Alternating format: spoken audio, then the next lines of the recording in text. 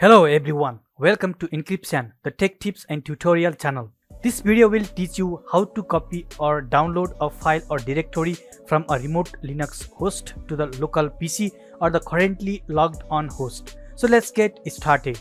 In the previous video, we learned how to copy or send a file or directory to a remote server securely. But in this video, we will do the exact thing from the remote server to the local server or the local PC. Here I am logged into a remote server via SSH using the Git Bash application. The server's IP address is as shown on the screen. And the server version is Ubuntu 20.04.5 LTS Focal Posa. This is my local computer's Git Bash terminal. I am currently in the downloads directory. Listing the directory's contents, we can see an ISO image file.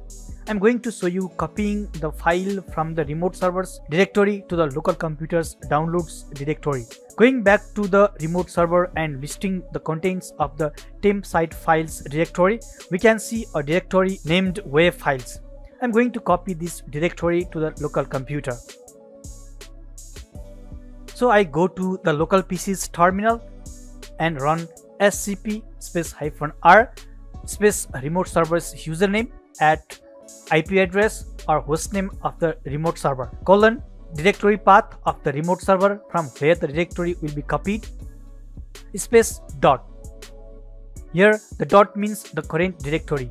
That means the directory named web files from the given server and the given server's location will be downloaded to the current directory or the downloads of the local PC. As you hit enter, you will be asked the SSH password of the user root in the remote server. Enter the password and hit enter. For your information, the password will not be visible as you type. If you type the credentials correctly, downloading of files on the directory will begin recursively.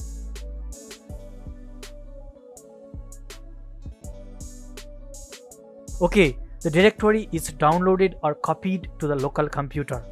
Next, let's see how to copy a single file from the remote repository to the local computer. For this purpose, we will first create an archive of the directory web files and copy that. In Linux, to archive, the most commonly used tool is Tar. So type tar -cvgf, name of the new archive file that will contain the web files directory, the directory name that is to be archived. Okay, the archive is created, and if we do ls -al, we can see it. This is a type of file now, not a directory. Moving on to the local computer's terminal, let's copy the archive file from the remote server to the local server using the scp command. Type scp. For your information, -r is not required to copy a single file. Type the login details, which include username at remote server's IP or hostname, the remote server path, dot. As I have already mentioned earlier, the dot means the current directory. As you hit enter and type the password correctly, the file will be downloaded or copied from the remote server to the local PC. To verify, just run ls with -al options. We can see the file downloaded on the downloads folder of the local computer.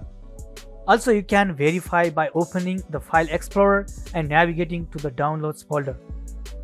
Okay friends, this is how we can copy files from a remote host to a local host or from one remote host to another remote host using the scp command. I hope the video was useful to you.